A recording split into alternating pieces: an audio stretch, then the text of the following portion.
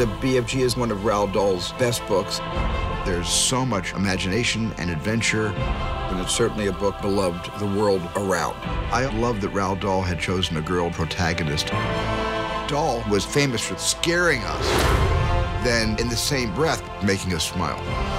And it was one of the things that attracted me to wanting to direct this wonderful story.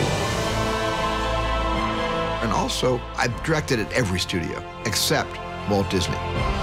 This was the first time, and I'm really proud of that. Was hearing all the secret whisperings of the world. Excellent, excellent.